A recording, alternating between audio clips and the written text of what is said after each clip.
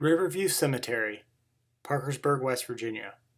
Although the cemetery is small, it has a big reputation as the home of the Weeping Woman, a statue that is well known for granting the wishes of those with a pure heart who decide to pay her a visit. The cemetery was established in 1801 with the burial of B.W. Jackson, a relative of Stonewall Jackson. One of the most famous statues in the cemetery is known as the Weeping Woman. It's a statue of a woman in a long dress, kneeled over a gravestone marked with the name Jackson.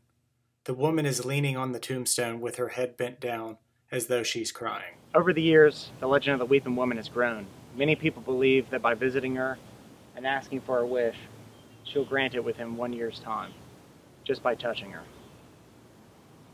The Weeping Woman also has a reputation as a baby maker. Many women who've had trouble conceiving claim that a visit to the Weeping Woman has helped them become pregnant.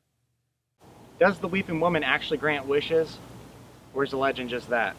A legend? And better yet, do you want to find out?